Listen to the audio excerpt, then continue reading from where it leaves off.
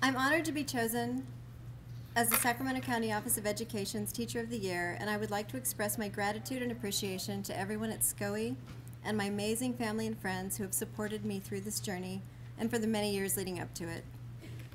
In the 16 years I've been a teacher, I've become increasingly more aware of the enormous responsibility placed on educators.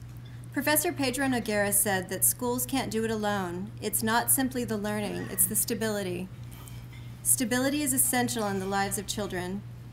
These words illuminate the reality of our educational system and the truth that we are not only educating children, but inspiring, caring for, and supporting them. At times, we are their only stability.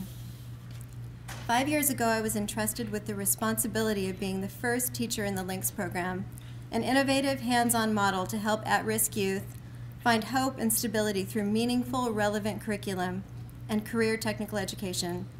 Working with at-risk, expelled, and post-incarcerated youth is a profoundly serious charge, and it's often not a glamorous business.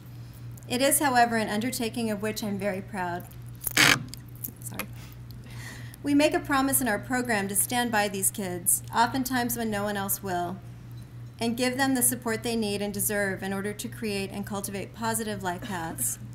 Through our support, we create stability essential for each student's success, making the world a better place one student at a time. I look forward in the year ahead to representing SCOE and each teacher in the SCOE community. Thank you.